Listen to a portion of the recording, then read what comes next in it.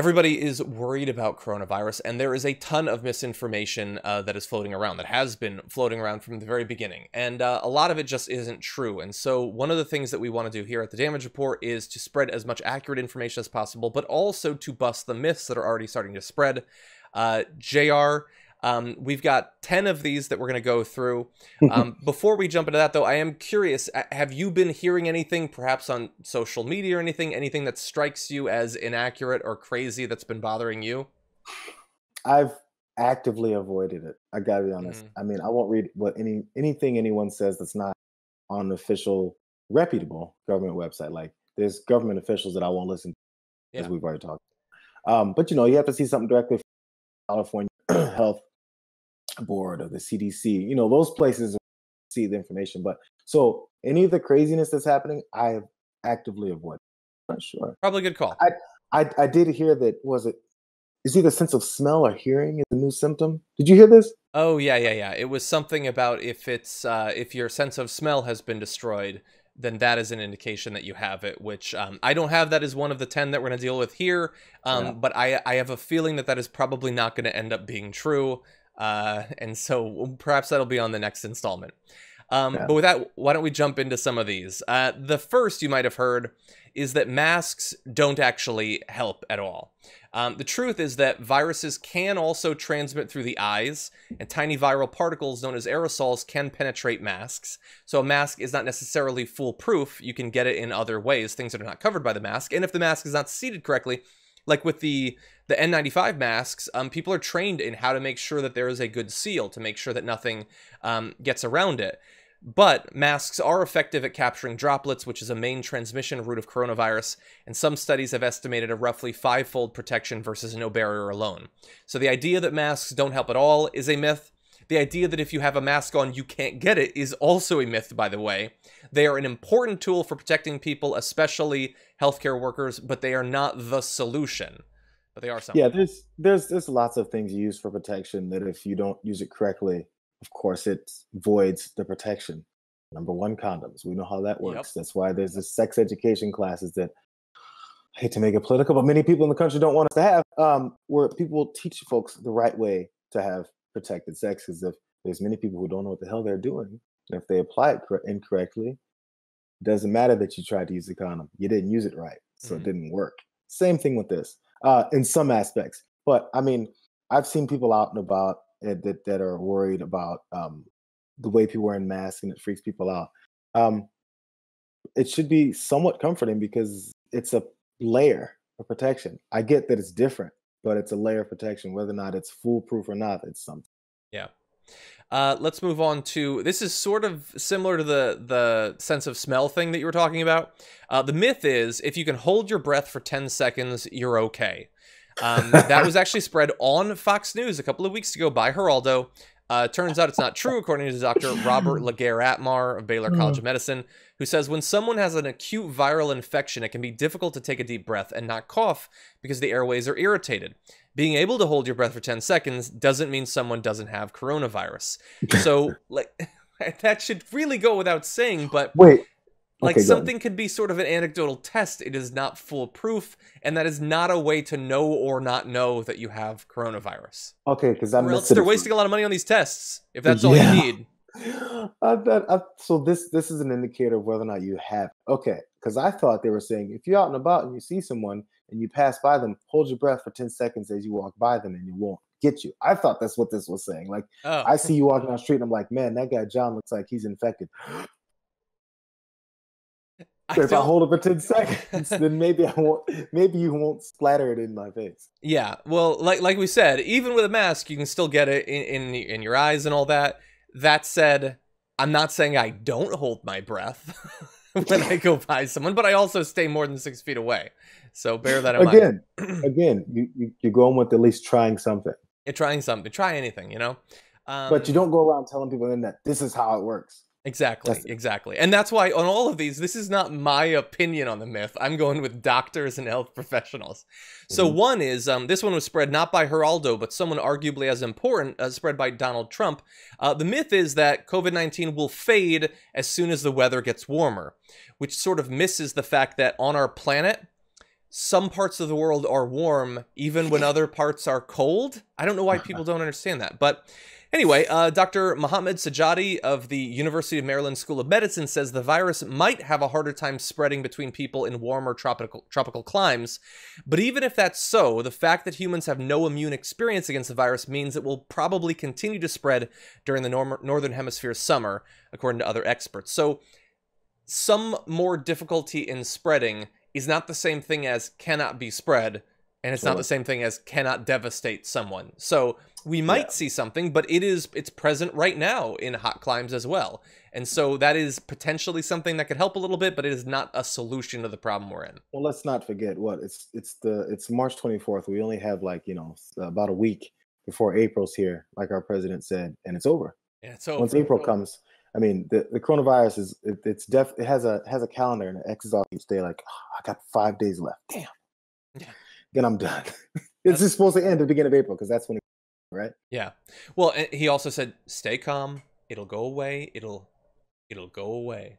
So everybody just has to stay calm. If you work yourself up into something, that could be a problem. Let's go to another one, also involving temperature. But this is the myth that hand washing only kills coronavirus if water is hot. According to Dr. Michael Chang of the McGovern Medical School, when washing hands with soap and water, it's really the mechanical scrubbing action that's cleaning your hands. You can use warm or cold water. You have to be sure you wash or scrub long enough, at least 20 seconds, and completely dry your hands. So look, if you feel more comfortable using hot water, use hot water. But you can use either. What you have to do is you have to make sure that you have something that can actually kill it, and you have to do it long enough, repetitively enough for 20 seconds to make sure that it dies. Can I give a real quick, not even 20 seconds of my hand washing process? Let's see it. Yeah.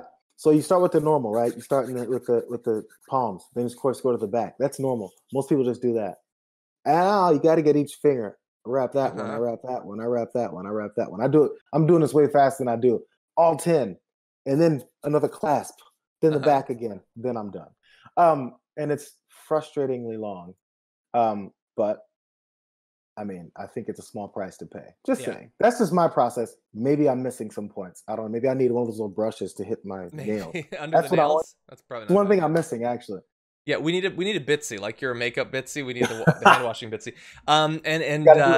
Yeah, if you get bored doing 20 seconds of hand washing, if it feels like time is passing really slow, I would bet that time passes slower on a respirator. Bear that in mind. Okay, here's another one. And there were a few infographics put together by the WHO to fix some of these myths. I think that they designed it basically so that you could spread it on social. So one was, can spraying alcohol or chlorine all over your body kill the new coronavirus? And they say no.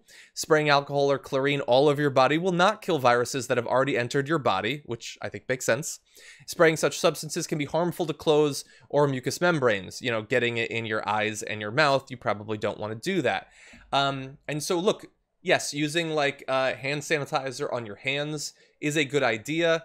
If it's in your system, though, you can douse yourself in as much Tito's as you want. It's not going to cure you. So just don't waste your resources doing that.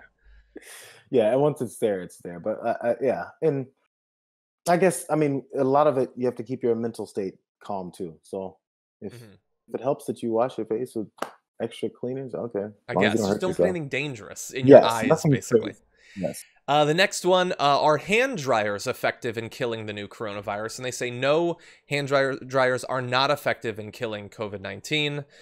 They say instead, frequently clean your hands with an alcohol-based hand rub or wash them with soap and water. Once your hands are cleaned, you should dry them thoroughly by using paper towels or a warm air dryer. But the heat of the hand dryer alone is not going to kill the virus. Again, man, these myths, I'm catching them halfway through because they make so little sense. So I thought that meant wash your hands instead of drying with like a paper towel, use a hand dryer. They just mean dry ass, dirty COVID-19 hands. Stick your dry, dirty, freshly touched door handle hands under a dryer, and that's just do it. Who came up with that? Somebody's saying it if the WHO is responding to it. Another one, and I sort of understand where this comes from. The myth is that the coronavirus can be transmitted through mosquito bites. Apparently, there is no evidence to suggest that it is being spread by mosquitoes. Other things can be, and nobody likes to get bit by mosquitoes, so, you know, do whatever you need to do to not get Yeah. bit, but you're probably not going to get the coronavirus from a mosquito. Yeah, let's not forget there's other things that are going on too. I think this is worth saying because I start to forget too. Um, just because we're worried about this particular thing doesn't mean that other germs are Yeah. gone. You know, just a general rule of thumb. Just because you have to be avoiding this, make sure you avoid other things, sticking your face on or anything else that, even though it may not necessarily be infected with this particular virus, you might be getting sick in another way too. Number three, can you bring up that graphic with the mosquito, the With the mosquitoes again? mosquitoes? Yeah, here you go. If I see a mosquito that looks like that flying at me, I'm petrified. I think that mosquito looks more scared of you than you are of it. He If I had to looks guess. freaky. He's got one of those. What was the Mask movie with Tom Cruise? What? Where they wear Mission Impossible? no, where they're like it's uh You're talking about died. What's the name of Eyes that Wide movie? Shut. Yeah. Yeah. Yeah, that mosquito was definitely at a high price orgy. Anyway, where did this video get spun off the rails? We're talking coronavirus. The mosquitoes, I bro. will throw in one just because I've seen people sort of asking, like, I have antibiotics left over. Should I just take the antibiotics I have? No, this is a virus. That does not cure viruses. That's not the solution. Another one, again, sort of related maybe to your sense of smell one. The myth is that coronavirus patients will experience a drowning sensation, and that's one way you can self-diagnose. Many patients will not have a nasal infection at all, actually, let alone one that produces anything that could be described as a drowning sensation. That's not a myth that I've seen, but apparently it is going around. And these sorts of, like, easy ways to know if you have it without being tested, please do not rely on these things. I know that it's likely that you can't necessarily get tested if you want to, but don't do these sorts of things and then feel like, well, I was able to hold my breath, or I don't have a drowning sensation, so I guess I'm okay. I can go hang out with grandma. Don't do that. Rely on doctors, please. Yeah, I mean, there's also differences in a certain kind of cough that people have versus a cold cough or a flu cough, all those things. But you know what? Again, this is an offshoot of people's fear and not having enough tests available, that they have to start self-diagnosing because that's what people just have to do. It's out of dire need. And then you have other problems that are built off of that, like misinformation. Yeah. It all begins from just giving people the right information from the beginning, which we failed at. Yeah. One, and I understand where this is coming from, the myth is that COVID-19 only kills the elderly. Now, most people who are not elderly and do not have underlying health conditions will not become critically ill from COVID-19, but the illness still has a higher chance of leading to serious respiratory symptoms than seasonal flu. So you might be less likely to die, but it can still kill younger people. It has, even as young as children lately. And in some of these states, something like 40 or 50% of the cases currently hospitalized are people who are very much in the sort of like millennial category. You can still get sent to the hospital. You can end up on a respirator. And yes, indeed, you can die. You are at less of a risk, but that is not no risk. And so don't believe that like you're, you know, Superman and you can just go do whatever you want. I remember being 23 years old, and I guess I don't remember. I mean, if this happened, I was always slightly paranoid, so I don't think I'd have been one of the spring breakers.